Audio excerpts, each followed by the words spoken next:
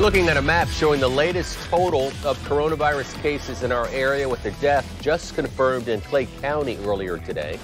A man in his 70s lost his life. It comes as President Trump announced today that he is invoking the Defense Protection Act as part of the administration's efforts to tackle the pandemic. The act ensures the private sector can ramp up manufacturing and distribution of emergency medical supplies and equipment. He also announced evictions and foreclosures are to be suspended through April.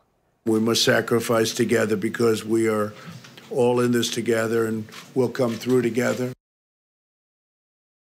All right, a look at the latest coronavirus numbers worldwide from the map created by Johns Hopkins University. The U.S. is now up to more than 7,600 cases, with nearly 215,000 cases across the globe.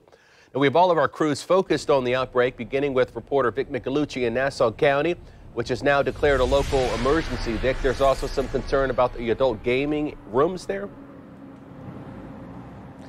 Yeah, Tarek, adult arcades like the Beach House behind me in Yulee are open and business as usual for them. They are legally allowed to be open, but some people say it's just not right. If you look right now, about 5:30 in the afternoon, there are 12 vehicles on the outside in the parking lot, and this is a very small center. Some people say people are just too close together. They're touching these consoles and potentially spreading germs.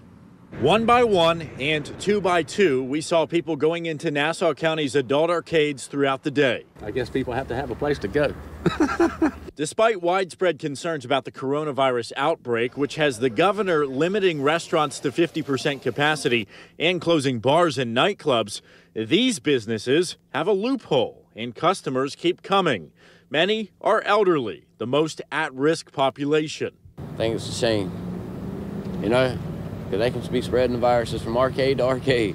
We noticed some of the same people going from arcade to arcade, which, for the record, only had a handful of customers in each. In Yulee, there are 13 adult arcades. 12 are in Callahan, 3 in Fernandina Beach, and 2 in Hilliard. It's a hotbed because Duval County recently banned them. Here in Nassau County, the commission voted them out as of the end of the month, but some think they should be closed right now. I don't like them. Just the crowds that they draw. Some people are nice, and mostly they're not. We visited 4 today. Spinner's manager told us they comply with the law, they're spacing people out, and they have sanitizing wipes. Beach House Arcade locked the door on us. RW Cyber Cafe said they weren't worried because there's only one case in Nassau, but they had no other comment. And Pot of Gold's owner told me this. When somebody closes, we're going to close like everybody. Across the county, the Emergency Operations Center has been activated and monitoring the outbreak closely.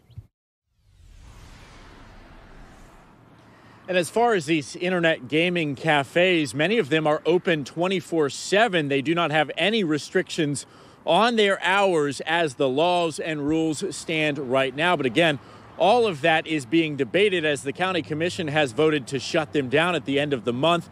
The attorneys representing some of these gaming centers have filed a lawsuit in federal court asking for an emergency injunction allowing them to be open as they battle the case because they legally believe that they are allowed to operate here in Nassau County. We'll keep you posted on that as well. We're live in Yulee. I'm Vic Micolucci, Channel 4, the local station. Vic, were you able to see if they were, practicing the new social distancing techniques inside those facilities?